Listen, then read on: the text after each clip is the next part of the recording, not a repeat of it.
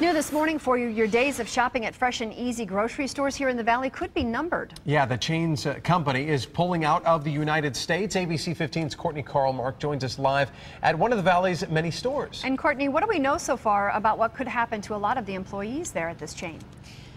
Good morning, Connie and Dan. The details are still coming in this morning, so we don't know exactly how our Valley workers are going to be impacted, but we do know that the stores here aren't making any money. That's why the grocery store chain says it's calling it quits, not only in Arizona, but across the country. There are 24 stores in the Valley and hundreds of workers who could potentially lose their jobs. This announcement came overnight. Fresh and Easy's parent company, British Tesco, says after a 5-year run in the States, it's abandoning all of its nearly 200 stores. At this point, we don't know if it plans on selling them or shutting them down altogether. The move comes after the company reported a 51% drop in profits, its first loss in 20 years, but not in the U.S. Stores here have reportedly never made money. In fact, they lost $2 billion in 5 years.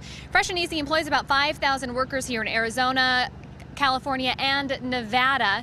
We have a call out to the company to get more information on how their futures are going to be impacted. We should know more later today. In Phoenix, Courtney Carl-Mark, ABC 15 News. Courtney, thank you for that report.